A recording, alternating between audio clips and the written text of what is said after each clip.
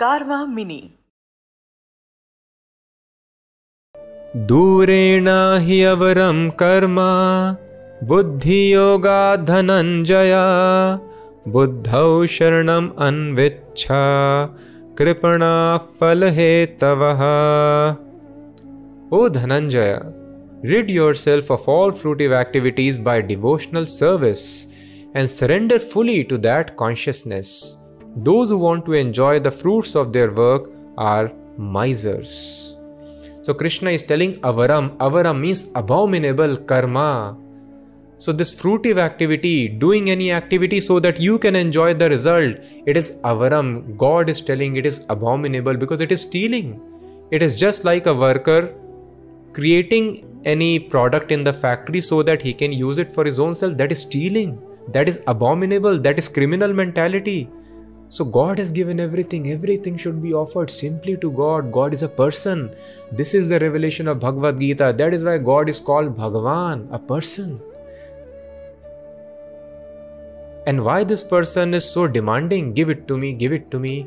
No, actually he is not demanding. This demand is not of an autocratic ruler.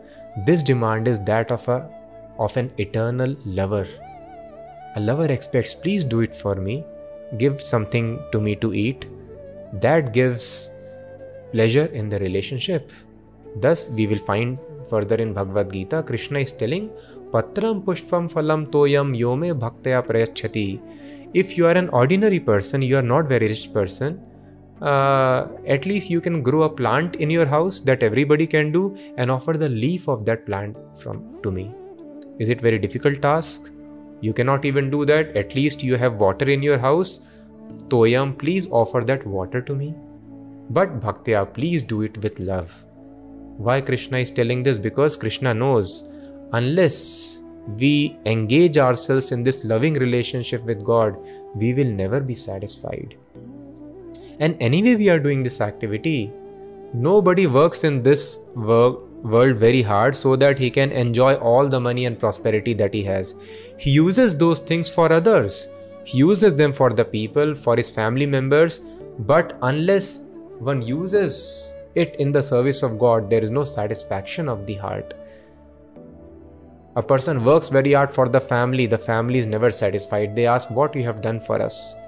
And the person, poor fellow, entire life has worked only for the family, for his till his best capacity. But they complain what you have done. So neither the object of service is satisfied, neither the person who is rendering service is satisfied. So when the family is not there, especially in the Western countries, people have dogs, pets, and they want to engage their money in their service. Sometimes they give all the property to dogs. Because a person wants loving reciprocation in their life. So Krishna knows we living entities can never be satisfied unless we revive our loving relationship with God. So Krishna is not in need of anything. He has everything. So when we offer the result of our activity to God, then what happens? This loving relationship is established. And then that satisfies us so much, we do not have any material desires. And when we do not have material desires, the nature is designed only to fulfill our desires. Then we will not have material body. And if we do not have material body, we have a spiritual body. And we go to the place where the personality of God is living. That place is called Vaikuntha. Padam Gachanti Anamayam. That Krishna will explain here.